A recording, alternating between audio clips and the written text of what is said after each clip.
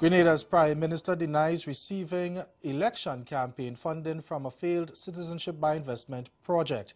And in sports, spin bowler Rakeem Cornwall leads West Indies to control on the opening day of the one-off test against Afghanistan.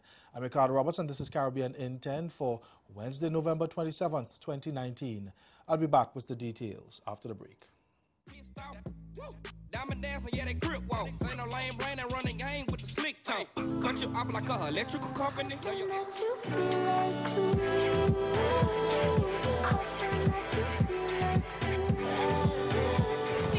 for your touch, not your love online.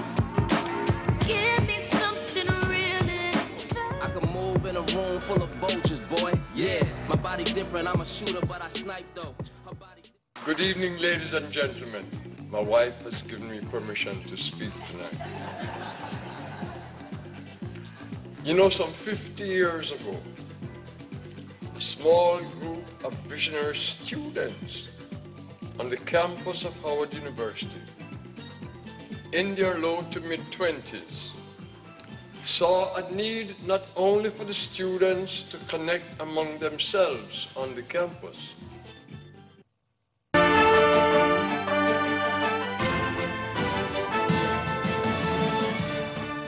Grenada's Prime Minister Dr. Keith Mitchell has denied that his new national party, the NNP, received campaign financing from a failed citizenship by investment project. His denial comes on the heels of a documentary aired on international news network Al Jazeera earlier this week that alleged several Caribbean countries with CBI programs are also selling diplomatic passports to people who make significant financial contributions to political parties. The program named Antigua and Barbuda, Dominica, Grenada, St. Lucia and St. Vincent and the Grenadines among countries that have benefited from the sale of diplomatic passports. But Prime Minister Mitchell said that the allegation that the governing NNP received funds from from Grenada's Sustainable Aquaculture, the GSA, are false. Now, last year, Grenada's Citizenship by Investment Committee announced a suspension of applications for the GSA until further notice. And earlier this year, Mitchell told reporters the company did not make the investments agreed to, and his government was investigating the proprietors as they have collected significant sums of money. He also stated at the time that the company's actions resulted in the government making changes to the way funds are accessed for CBI developers and projects.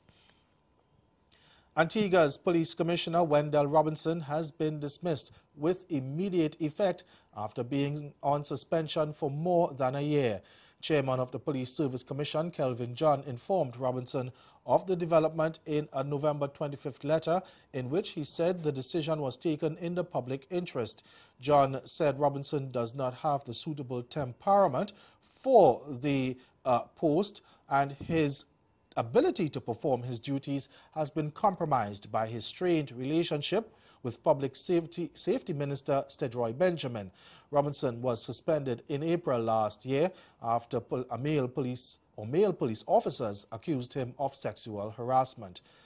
Atlee Rodney has been acting as commissioner. An investigation is underway into the alleged misappropriation of $375,000 from the Trinidad and Tobago Coast Guard, but National Security Minister Stuart Young has sought to assure it is not taxpayer funds that have gone missing. He made the disclosure in response to a question on the matter during yesterday's Senate sit-in. Trinidad and Tobago Coast Guard wishes to advise that these monies do not involve any public funds. They were contributions from the men and women in the Coast Guard. However, the organization categorically denounces any type of fraudulent activity involving its members, and as such, the relevant authorities have been notified. Internal investigations have been ongoing, and if any such activities are proven, the Trinidad and Tobago Coast Guard stands prepared to take all available disciplinary action.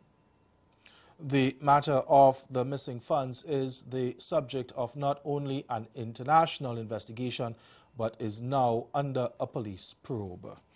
The French government has urged its nationals to postpone any trips to Haiti until further notice after a couple was shot and killed in front of their hotel soon after arriving to adopt 2 children.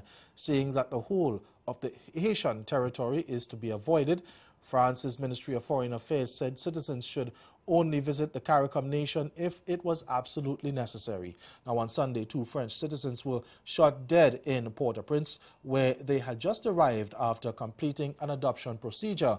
They were on their first visit to Haiti and had traveled to meet the 2 children, a brother and his sister, as part of the 2-week socialization visit. They were due to leave with the children at the end of the visit. Police are working on the theory that the couple may have been the targets of robbers who have tracked them from the Toussaint Louverture International Airport. And stay with us. Your Midday Sport is next.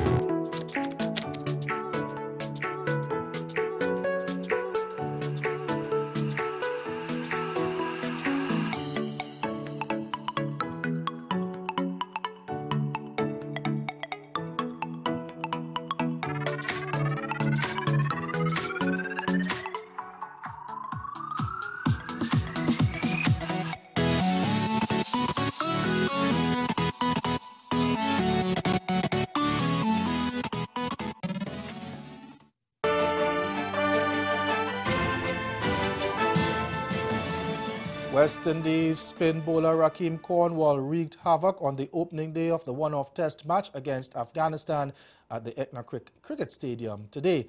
Now playing just his 2nd test and his first outside of the region, the 26-year-old tore into the host's batting lineup to capture a remarkable 7 for 75 of 25.3 overs as the home side bowled out for 187. Afghanistan's innings took a nosedive as they slipped from 90 for 2 to 98 for 6 in the space of 6 overs, with Cornwall taking all 4 wickets. It was his 17th first-class 5-wicket haul and first in tests, and also the first by a West Indies spinner since January. Now, Cornwall ended with the best figures by a West Indies Indian bowler in India since Andy Robertson's 7 for 64 against India back in 1975. Cornwall also held a low diving catch at first slip of captain Jason Holder, who chipped in with 2 for 22 after the West Indies won the toss and opted to bat first. And with that innings ended, West Indies started to bat, and they have closed today on 68 for the loss of 2 wickets. Switching sports, Guyana picked up silver and bronze medals at the college's athletics conference in Alberta, Canada recently. The details in this report. Over the weekend in Alberta, Canada, the Guyanese top-seeded players showcased their talent and skills needed to bring home a silver and a bronze medal.